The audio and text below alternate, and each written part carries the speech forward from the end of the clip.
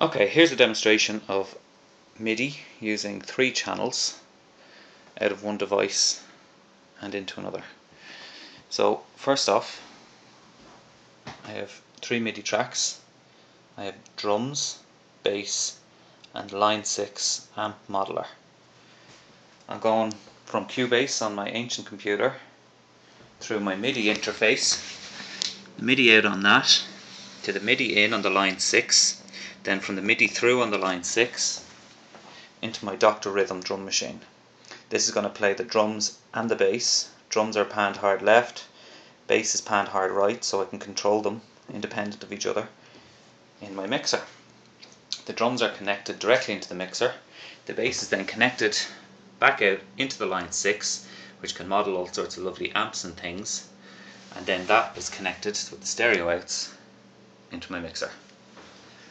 What's happening here is I'm playing some drums on channel 1 straight into the drum machine, bass channel 2 into the drum machine, which is then connected into the line 6, which is being controlled here using MIDI CCs to do all sorts of lovely things, like we have panning left and right, we have wah-wah turned on, the wah-wah effect, gradual, we have amp model changing, and we have switching the amp on and off.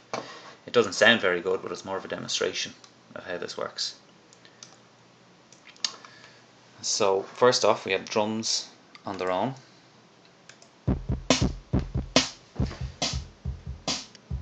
Lovely. That's just channel 1.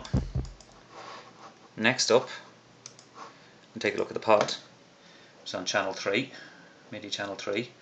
I can control the various presets here with program changes. These all had to be set up manually because this version of Cubase predates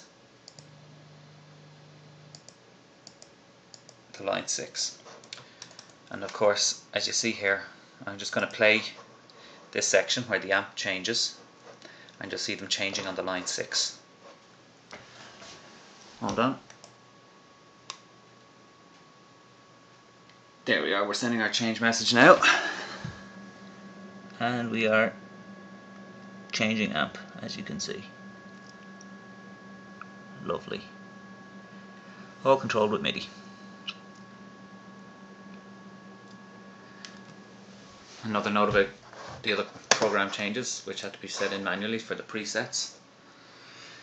The amp presets here, as I flick through them, you can see it's sending out the change message. And I'm clicking that manually with the mouse there.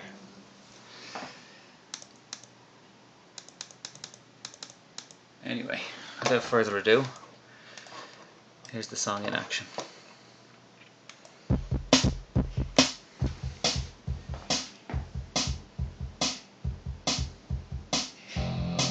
There's the bass in stereo going through the pod.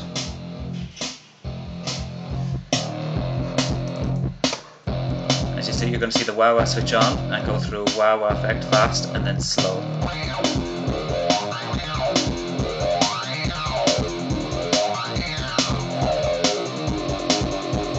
Lovely. Next up, amp changes and panning left and right. There's the panning left and right.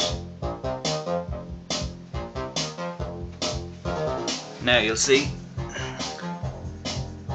amp changing, amp switching on and off. Panning again, drum still working independent.